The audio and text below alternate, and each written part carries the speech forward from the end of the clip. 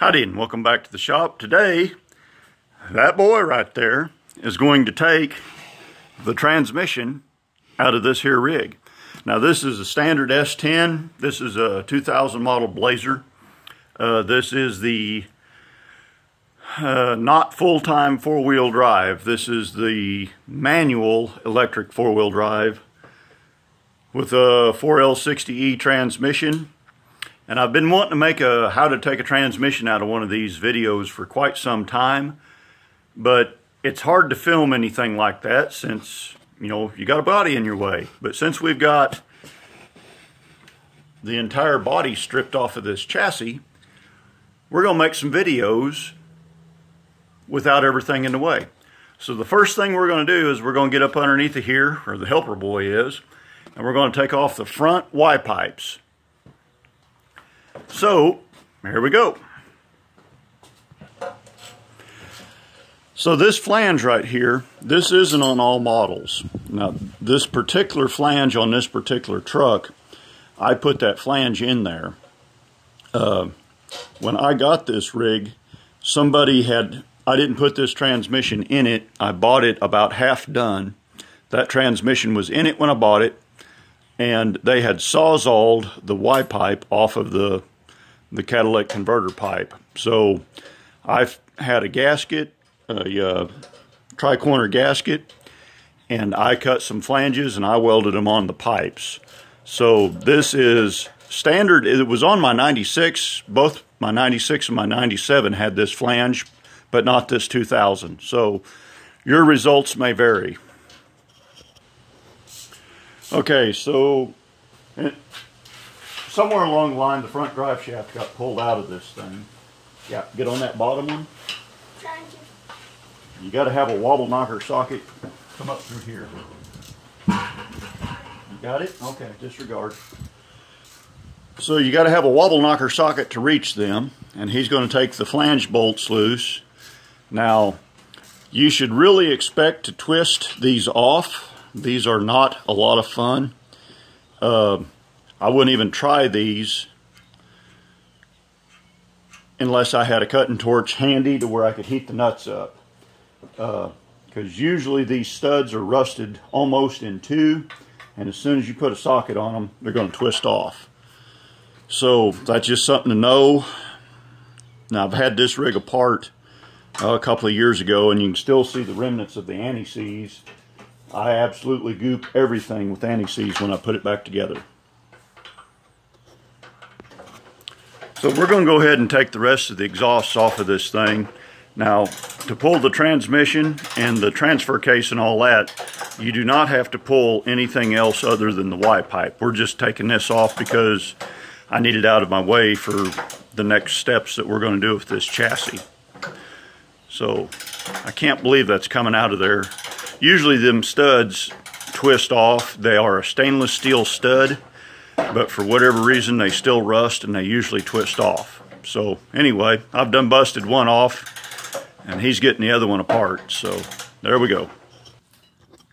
Alright, the next thing we're going to do is we're going to take the transfer case loose from the cross member, and then we're going to jack her up a couple inches, and we're going to stick us a 2x4 block underneath of the tail shaft of the transfer case, or a 2x6 block, or whatever that block is. We're going to stick a 2x block underneath the tail shaft. Now this next step is kindly important, so you want to jack this thing up as high as you can get it, and it's going to bottom out on the body, if there's a body here, and then you want to block the tail shaft up and then take out the cross member.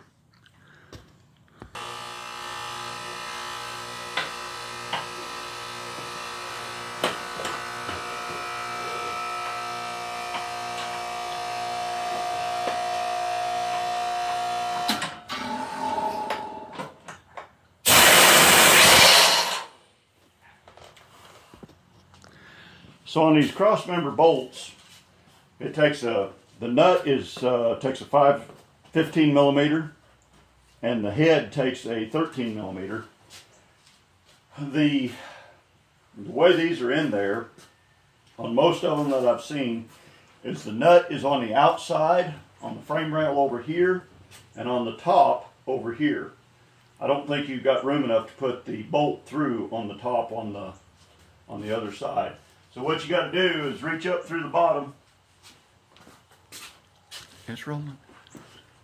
Reach up through the bottom with a 13mm socket on an extension, and then lay your wrench in there to catch the nut, and that's how you get them out. They are a booger bear to get them out sometimes.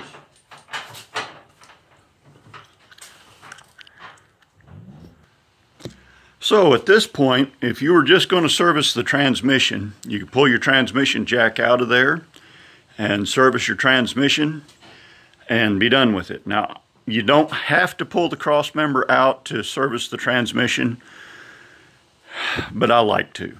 It just makes my day go easier, because if I don't pull the cross member out, chances are there's at least one hole along this line of bolts that is stripped out that I got a helicoil, and then I got to pull the cross member out anyway.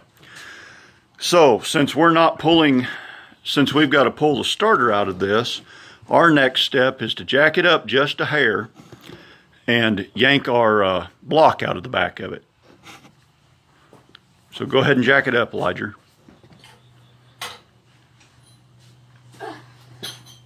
Just a hair. There we go. All right, ease it back down. Oh, I'll try to. Ease it back down. I bent the pipe. Well, I take that back. We need to pull the starter out of here. So we're going to do the starter out of here while we got our block underneath of the tail shaft. So stay tuned.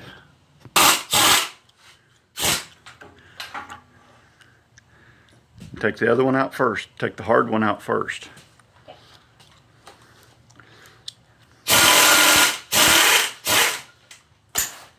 Did it come out? Yeah, it's finger tight. I can get it out with my fingers. Oh. So anyway, we're taking the starter loose right now.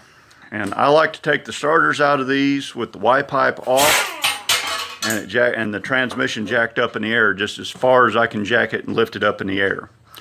It just gives you an extra ½ an inch or ¼ inch to work, and I leave the cables hooked up to the starter, take the starter off of the rig, and then take the cables off. Have you got the other bolt out of it? Don't take that out of there yet.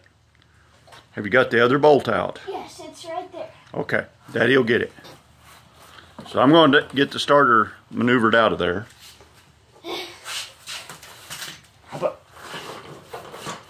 I think that one was... Okay, the camera's still rolling. So don't say no cuss words.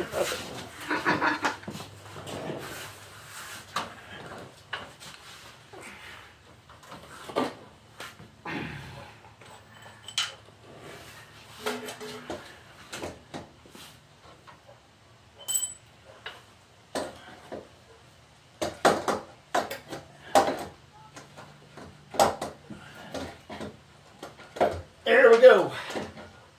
So you get the starter down about that far, and then you usually work enough slack into your wires that you can get a nut or a wrench on the back side of here. Sometimes you got to finagle the big starter lead loose, but it's a whole lot easier to take them out this way than any other way I've discovered.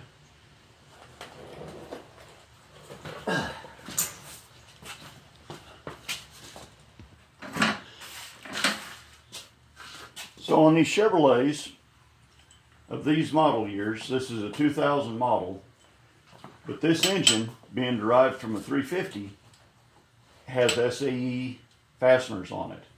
So this is a 3/8 bolt.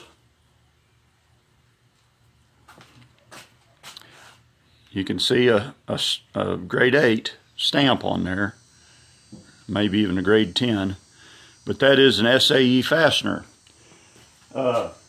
Pretty much everything that goes into this block will be SAE. Now these are metric, but these are going to be SAE. It is greatly confusing, but that's just the way that it is. Another thing, if these have a shim in them, go back with the same shim. I've never encountered one that had a shim or needed shims, but if they have a shim here, put a shim back in it. So there's the starter out of it. So the next thing we're going to do now is let her down off of the block. Like I said, while you've got it up here on the blocks, if all you're doing is servicing transmission, now's a great time to do it. But being we're yanking everything out, we're going to lift her up, pull out the block, pull out our tranny jack, and then we're going to drain the fluids out of the transmission and out of the transfer case. What do I do with the bracket? Just set it in the pan. Here I got the helper boy. He's down there taking the, what's Vice Grip Garage call it? The auto transmatic shift machine.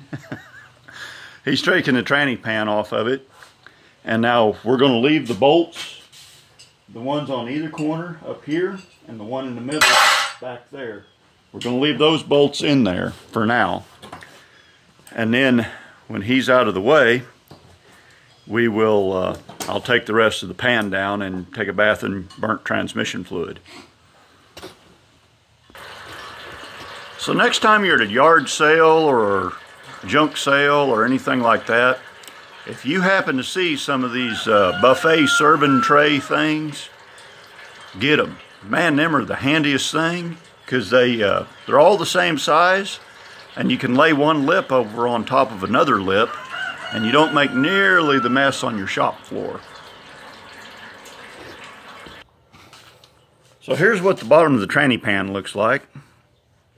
That's actually not too bad. I mean, there's clutch material in there, and there's a little bit of glitter, and there's a little bit of crud on the magnet. But, you know, it's not a glitter factory, and that's not an inch deep, you know. And it only smells like 93% fried, so I think this transmission's probably got another 80,000 miles on it. We're just going to put this back up on there, put all the bolts back in it, and pretend we didn't see any of this.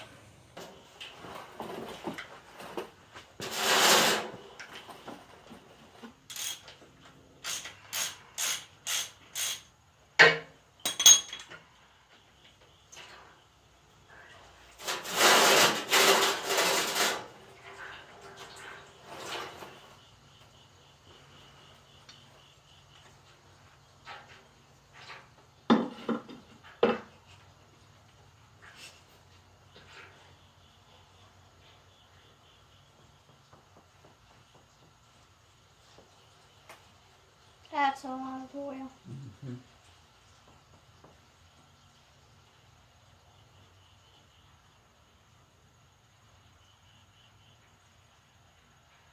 Like I said, they're usually way over full. Just going to the bathroom.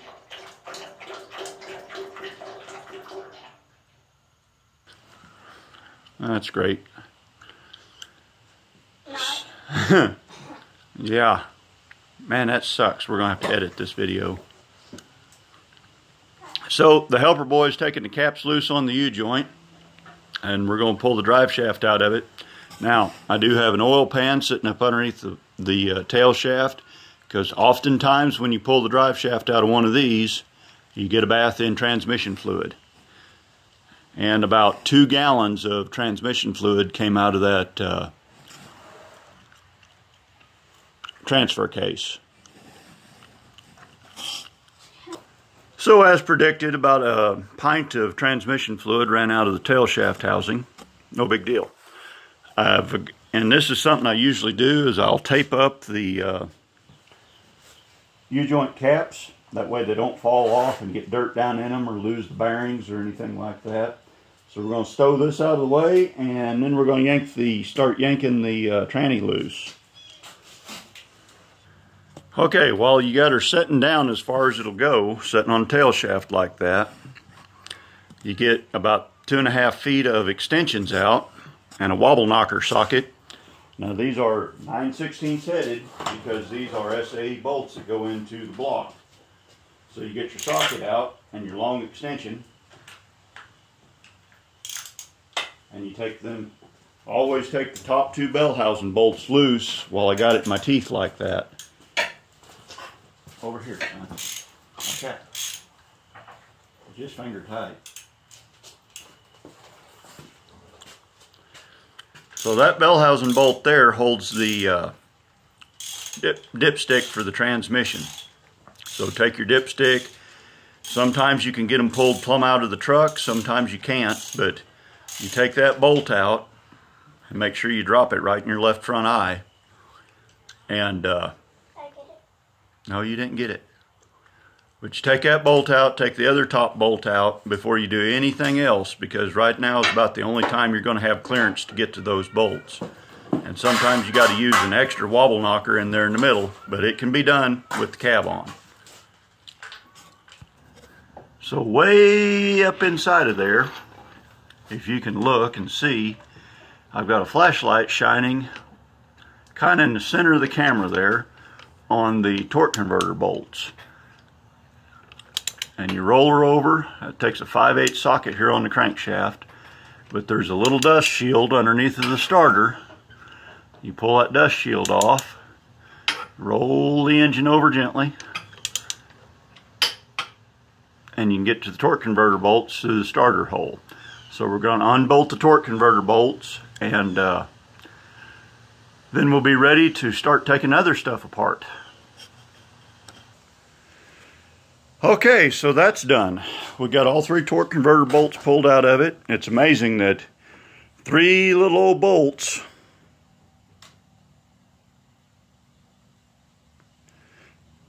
are all it takes to transmit those probably dozens and dozens of horsepower out of the mighty 4.3 into the mighty 4L60E.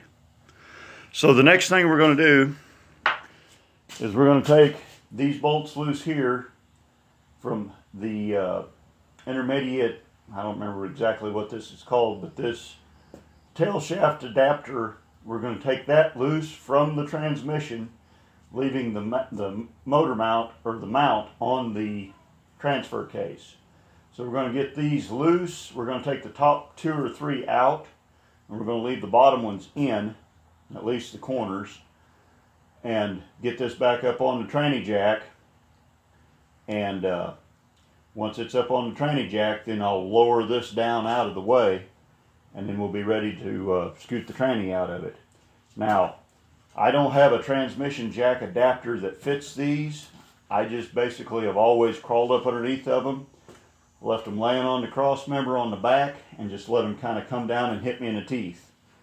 I don't know of a better way of doing it. They're heavy, probably over 100 pounds, but that's the way I've always done them, and I ain't killed myself yet, and still got all my teeth. How much of me was in that shot? So we've got her picked up on the jacks, on the tranny jack.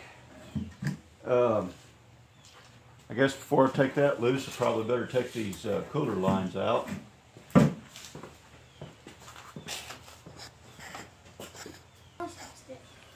Okay, so these cooler lines aren't too bad.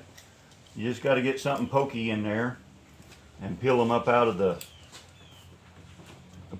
groove. And those are just a little W-shaped clip.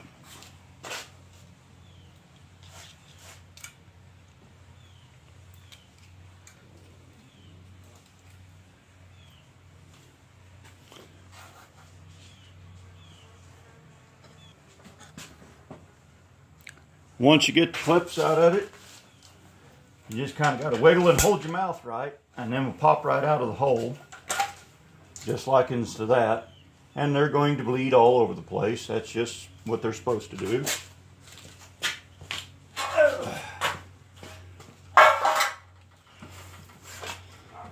So, we got that loose. I've got all the plugs unhooked from this. Got the vacuum lines thrown out of the way. So we're ready to take this transfer case out.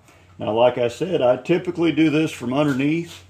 I take out all my bolts but two. I have a good cup of coffee and go pee and do everything like that.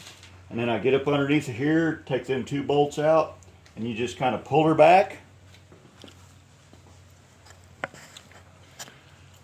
Just pull her back and it'll disengage from the transmission to the transfer case. Will disengage a little bit and then it'll be loose and then it's yours to deal with, and it's pretty heavy. But I'm not going to do it from underneath this time because I'm old and smarter than I've always ever been before. Or at least I'm older than I've ever been before. I'll get it though.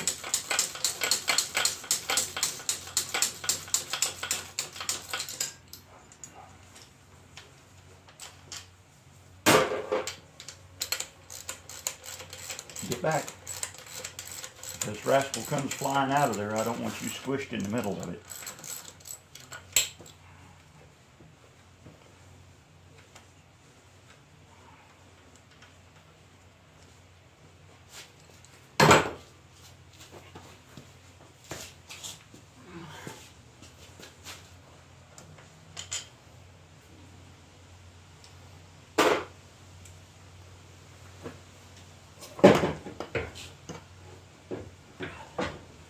Wow, that's so much easier.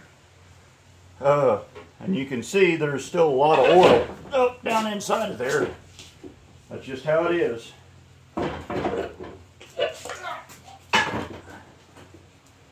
Man, that's a lot lighter when that's not standing on your head. Ooh, it peed all over me.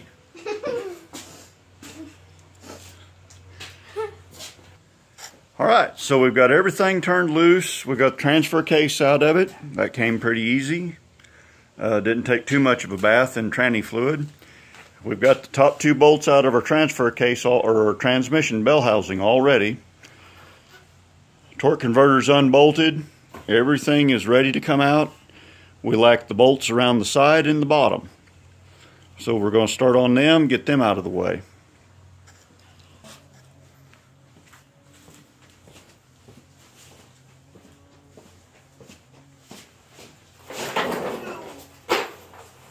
Here's the moment we've all been waiting for, Ledger.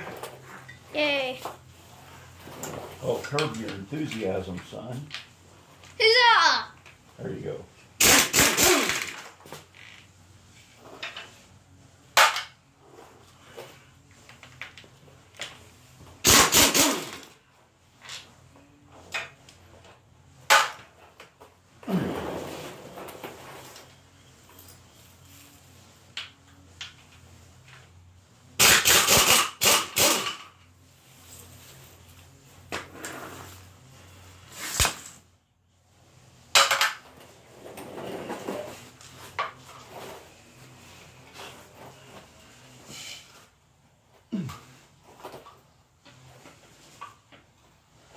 Come on, baby. Oh, there's one down here in the bottom.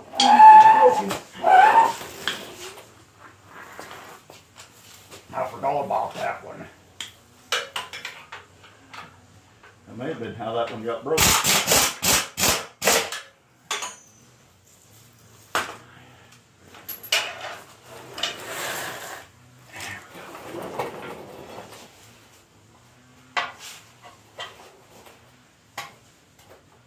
Come on, darling.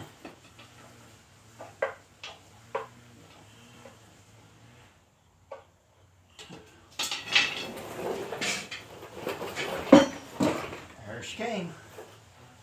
Easy peasy Japanesey.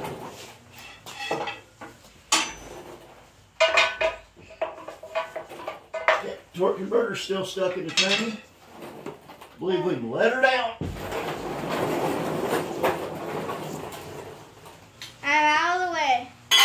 You got your Mark 1 eyeballs tuned in? Yep. Alright. Nothing's broken yet, or nothing's got hung up yet.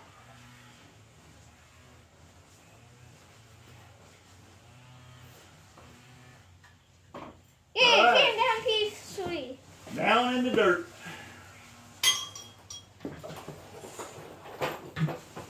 Nobody got injured. That's the point. Yeah, no injuries. No injuries reported. So, you was wondering if I could pick it up, huh? Yep. Yep. I don't want to, but I can.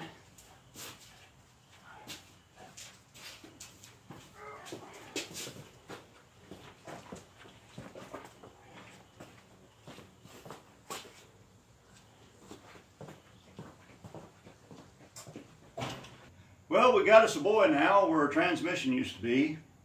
I guess transmission or a boy, either one, you can still go down the road.